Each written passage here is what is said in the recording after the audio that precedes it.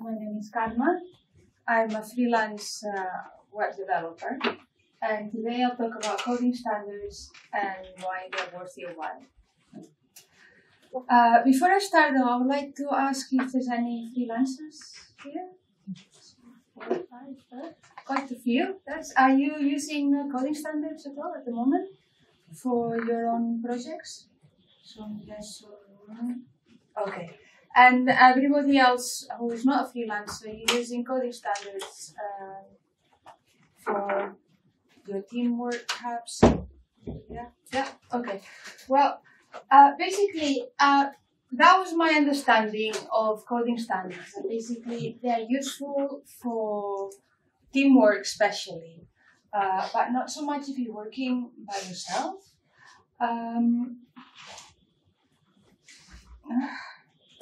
Sorry, it's going to.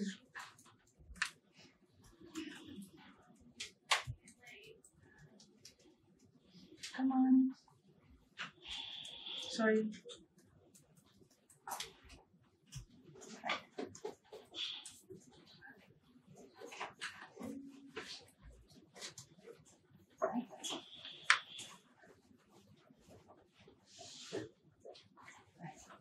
So we are going to talk about what they are, what the WordPress coding standards say, how to add them to your workflow, and what will you gain by doing so.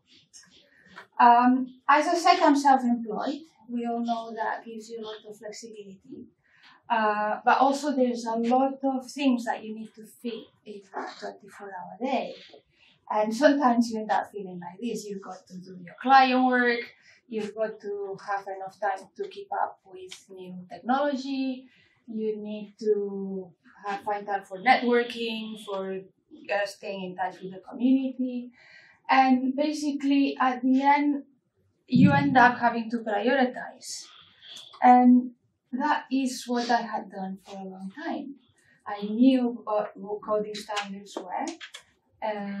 More or less I had a general idea of them, but there are always other more important things I felt I needed to do with my time. Until one day I decided to look into that in more detail, and I found out that my assumption of coding standards mainly useful only for teams was actually not right. And here I just want to tell you what I found out. So let's start from the beginning. Coding standards, what are they? It's not that easy to find a definition online.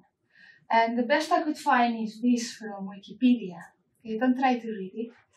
It's too much text. I've just highlighted the keywords. So coding standards are basically conventions and guidelines to help you improve the quality of your code. And by improving the readability and therefore also making it more maintainable. And that is done with recommendations about indentation, white space, naming conventions, but also adding comments to document the code within the code itself and recommending best practices. Okay. Many companies use coding standards and platforms. So these are just some examples. They have published them online and you can find them easily. But because I work mostly with WordPress, then I just decided to go with the WordPress coding standards, basically. What do the WordPress coding standards say? You can find all the details in the developer handbook or on GitHub. But basically they cover the languages that WordPress uses.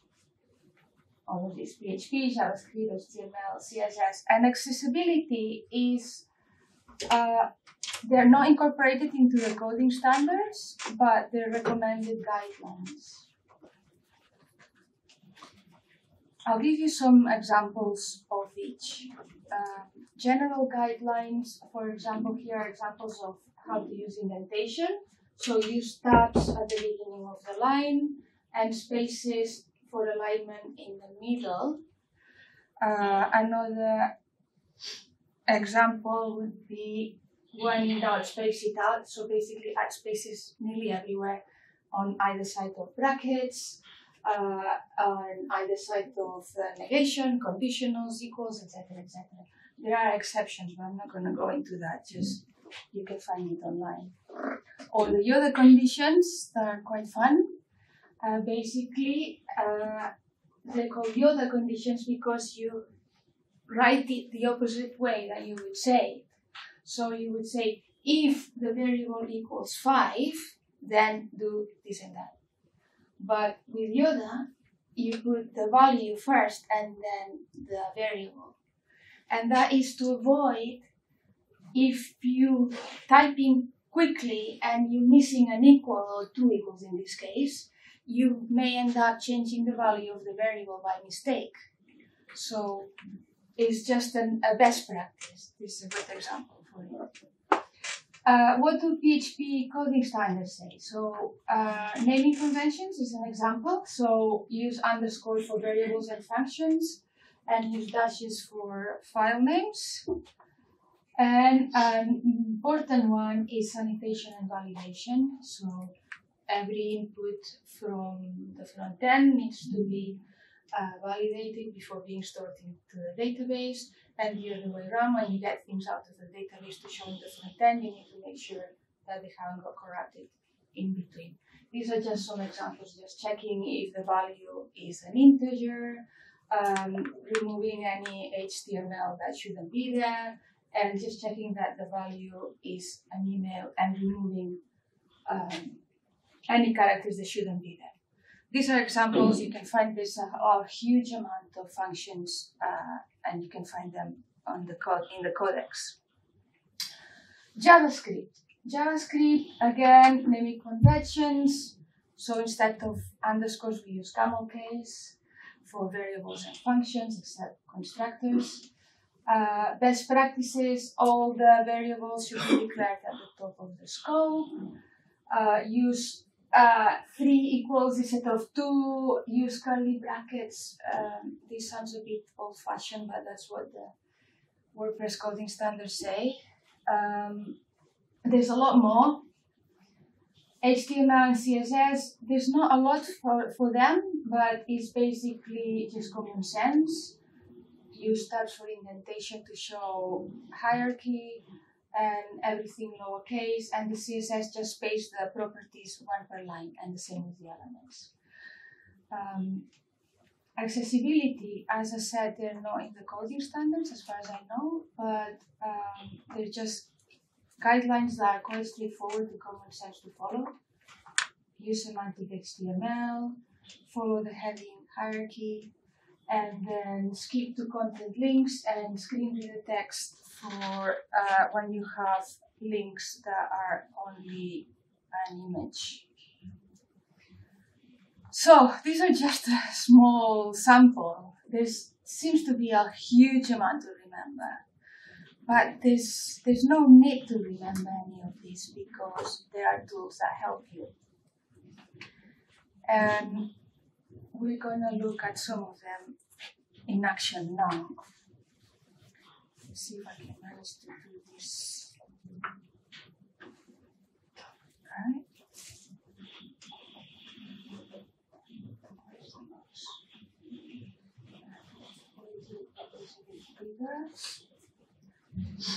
Okay. Right. So here I've got 3 sample files. One PHP, one JS, and one style sheet, and I've got some errors in them that I just want to show you.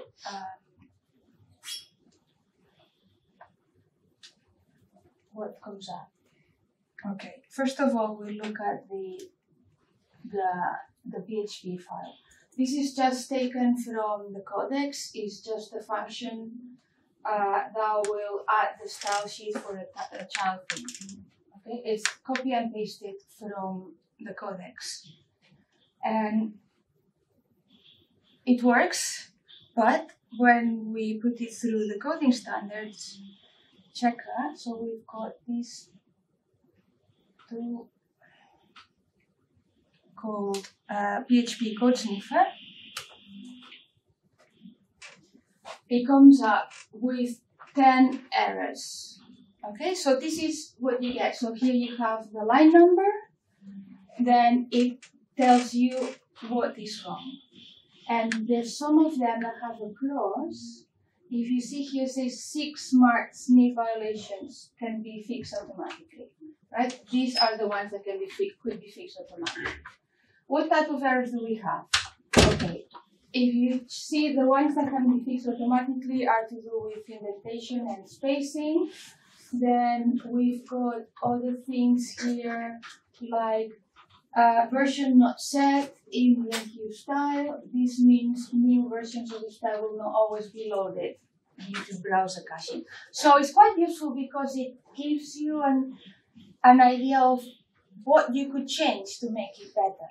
So the code works, but if we look at the function that's in line 13, is this bit here, and queue style. So we have what is the file that we need to enqueue, but we don't have the version. Okay, and that means if there was a new version of the parent theme, it wouldn't be loaded into the cache when we update it. We may not want that to happen, but at least we now are aware that we could do something better. Okay? If we wanted to fix it, there is another command called PHP code beautifier fixer. Okay, that basically is telling which standard you want to use, which file you want to fix, and if you don't want the file to be overwritten, you add this option here that will create another file. Okay, and it says here, so 6 errors were fixed. Okay, if we look at it, we would see that it's basically the indentation and the spaces that have been fixed. Right. Now, the JS file, I've got this file here. It's just taken from one of these sample interview questions, and I've added some extra errors here. Just a bit of code there that doesn't do anything. The file works. Is when I say errors, I don't mean errors that will break the file, but errors related to coding standards. So here we see that the file actually works. Okay, it's not a breaking error. It's a coding standard error. Okay. If we look at what the coding standards say about these files, 25 errors. Wow. A lot of them spaces, some Yoda quotes, so must have used single quotes instead of double or the other way around, can't remember. And then it says here 22 errors fixable. Okay, but it doesn't actually tell us which ones. The PHP code sniffer told us which ones. This one doesn't. Okay, so if we wanted to find out exactly which errors could be fixed, we could do a dry run. And so basically we run the same command but with the dry run option, and these are the ones that couldn't be fixed, so that means that everything else can be automatically fixed. If we wanted to, if we were happy with this, then we could do the proper run without just with the dash fix. Okay, right, and now for style CSS. For style CSS, we've got a very simple file. Everything in one line, so that's going to give us some errors there. And the command to check that is this one, style link. Again, like the JavaScript one, it gives us the file number and it gives us the description of the error. This one doesn't actually even give us a count of errors or if there's any which can be automatically fixed.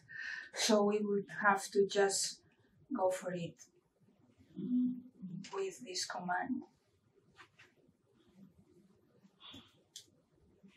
Okay, and so basically it's fixed everything except one. And if we look at it now,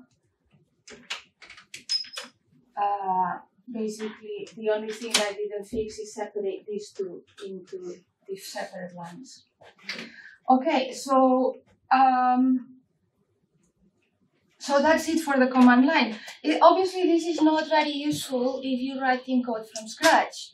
This will only be useful if you have something that you already written and you want to check what it's like. So in the case of if you're writing code from scratch, then you would need to add these tools to the editor.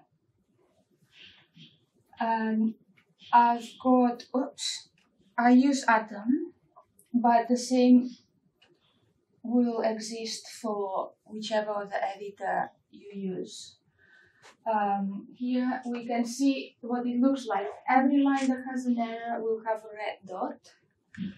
If we hover our mouse on it, it will give us, this is the JS, a message explaining what the error is. And this is very useful. You can just fix one at a time by clicking the fix button. Or if you want to find out more about the error, you will click on this link here and it opens a website. Oh, looks like I'm not connected to both.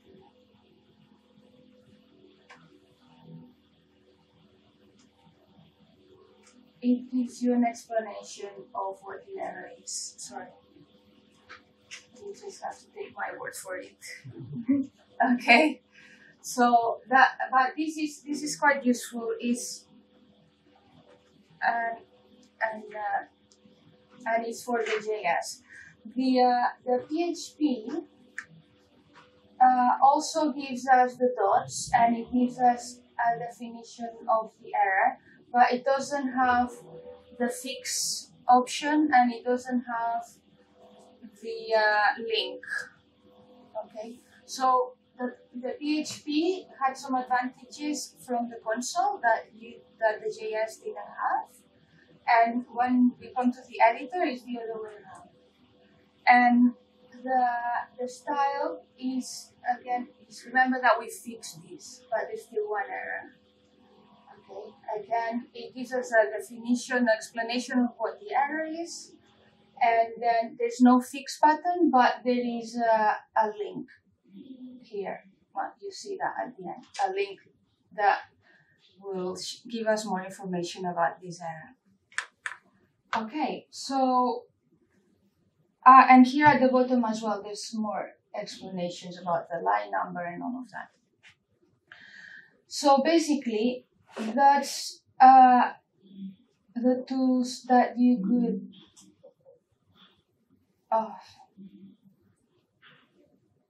I've lost the internet connection and I don't have the slides now.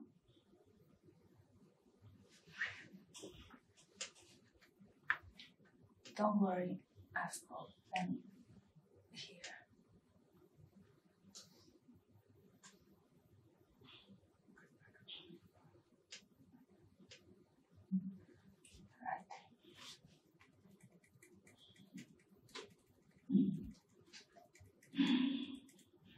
Okay, so if you wanted to install all of those things for the console, you find instructions. So this is what I've used: the PHP code sniffer, ESLint, and styling, and instructions. It takes quite a while, so I've written them on a blog post that you can find online. If you want to add them to your editor, you can use you can set the configuration for your editor and then install some of these packages. These are the ones I've installed for Atom. They will be equivalent ones for your editor. This one I haven't demonstrated is to help you add comments to the functions and the files. And then the instructions, there's a really good blog by Gabor that explains how to install them in Sublime and Visual Studio. For other editors, you find them in the GitHub, Coding Standards GitHub wiki. Right, so, and obviously after this, the next logical step would be to add them to task runners or continuous integration. But that would be another talk altogether. In the meantime, you can start using what I've shown you, and you will gain a lot. Basically, what I've found is this is like having an out-of-the-box code review. It's just having an extra help to say, okay, this is okay, but you could do better by doing this. And by what I found is that by using the coding standards, I've become more conscious of what I write, and it's making my code better, and that hopefully will help me get into more interesting projects that what I'm doing at the moment, because I'll be a better developer. And also it will help become future-proof. Okay, what do I mean by future-proof? I don't know if you've heard of Tide. It's this new team for the community, WordPress community, or the WordPress, the Make WordPress group called Tide. And basically what they do is the objective is to check every single plugin and theme in the repository against the coding standards. That means that, here's an example. At the moment, they just give you if it's compatible with your current version of PHP, but they also give a score against how the quality of the code for that plugin. So if you're thinking of perhaps one day publishing a theme or a plugin to the repository, then this would be quite useful if you're already using the WordPress coding standards. And that's it, that's all I've got. So I would encourage everyone to give it a go if you don't already. Thank you.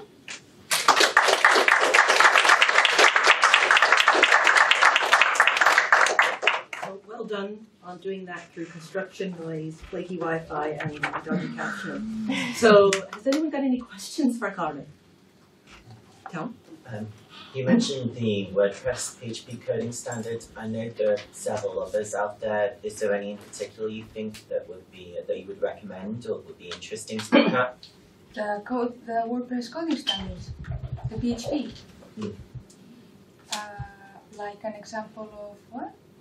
Sorry, I don't understand. For example, I know there's the PHP coding set Yes. that I know of, and I know there's a handful of others in the WordPress one. I'm not sure what the difference is between the ones that come with it, and I know that other people have built their own coding standards. Yes, I know you can adapt them.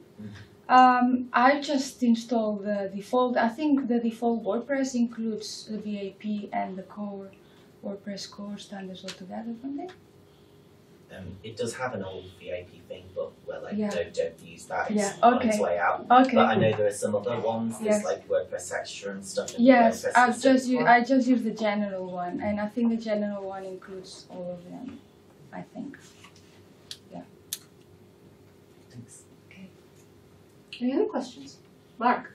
A two-part question. So, since you've installed it and started using coding standards, do you find you get less red dots all over your code? Yes, but what I'm doing as well when I have time is go through my old code, and that actually takes me a long time. Yeah. A lot of an old file. And it's like, There's a lot of stuff. Yeah. So, and the second part of the question is that, do you know of any way in which you can stop it showing those red dots until you're ready to sort of say, please now do your review because that's finished? You can use the comments you can add for the PHP, this comment at the top that says PHP CS disable at the top and then enable at the end, or just disable at the top and it's not going to read the file. And then when you're ready to have it checked, just remove that comment. That's it. To that, you can also have it just run it whenever you save. So it doesn't show the red dots, it just fixes your errors whenever you save. And question, is it true that you run the WordPress meetup in Glasgow? Yes, but you didn't know that. Okay. Okay. That's it. Yes. How do you deal with minifying code? I don't. How do you tell the clients that you're just not going to do it? Yeah, the most of my clients are quite small, so we're not at that stage yet. So that's partly part of the idea that if I get better at things like this, then I can take on bigger projects. So yeah. You mentioned using continuous integration and things like Travis with these. Do you have any examples or resources of how I might, if I was going to do those things? No, but maybe next talk. I'll be yeah. Okay. More questions, please. No? Thank you. Thank you, Carme.